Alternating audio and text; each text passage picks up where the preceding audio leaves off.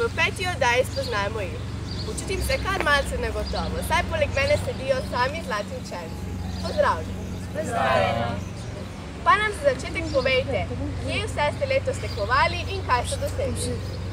Sem osmošolka Tjaša Slemenček in sem osvojila zlato priznanje na natečaju likovnih svet otrok s tehniko prekrivanja. Sem sedmošolka Nita Hotinger-Vizelič in sem osvojila zlato priznanje na tekmovanju iz klavirja, kjer sem igrala 4 skladbe, najbolj všeč pa mi je bila arabeska. Sem četrtošolec Rok Tadej Brunček in na tekmovanju AC Bertoncelj sem osvojil zlato priznanje ter priznanje za najbolj obetavnega mladega pianista. Nato sem na regijskem tekmovanju dosegel zlato priznanje in nato še na državnem.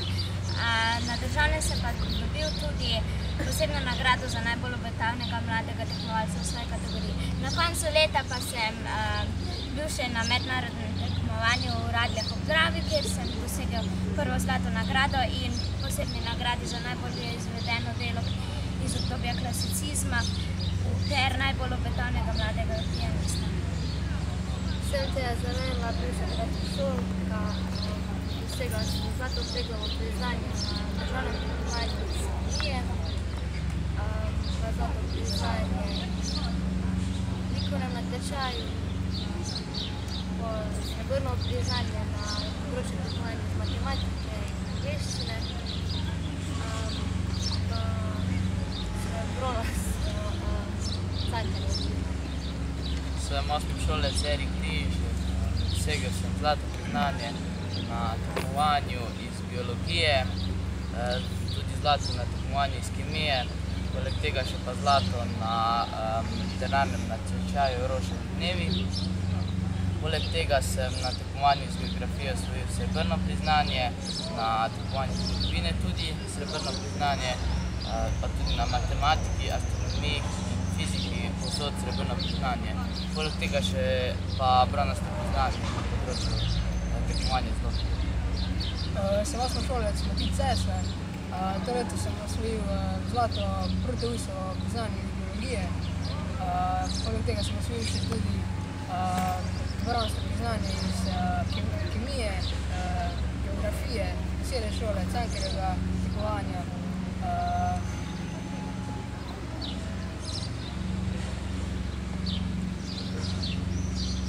Sem osmošolec Vid Mohor in sem osvojil zlato priznanje na likovnem natečaju. Imamo pa še nekaj devetošolcev, ki jih danes ni in so bili zlati na likovnem svetu otrok Jaka Jerič, Tilen Zaverla, Emina Borekovič in Matic Ružički.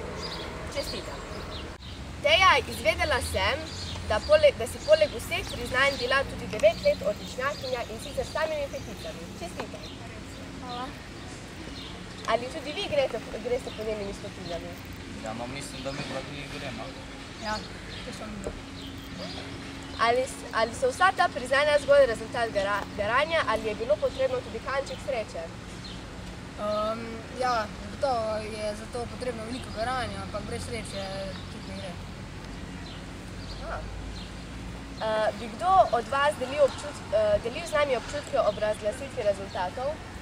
Jaz sem, ko sem izvedel rezultate za državno tekmovanje, ko sem izvedel, da sem bil drugi, sem se jokal od sreče in sem pol še 3 dni nisem mogel dojeti. Zanimivo. S priznanji ste dokazali, da ste zelo uspešni v šoli. Ali imate tudi kakšne hobije? S čim se ukvarjate med prostim časom? V prostem času se ukvarjam s plesom, krat sem na šolskem plesnem festivalu in sem uspela uvrstiti med prvo tretjino na državnem tekmovanju.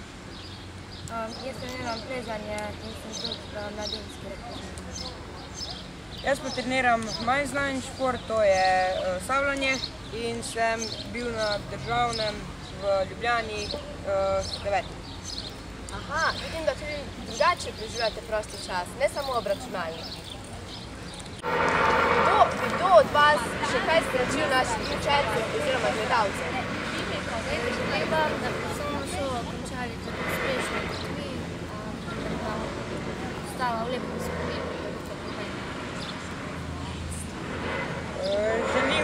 lepe poletne počitnice in se vidimo jeseni.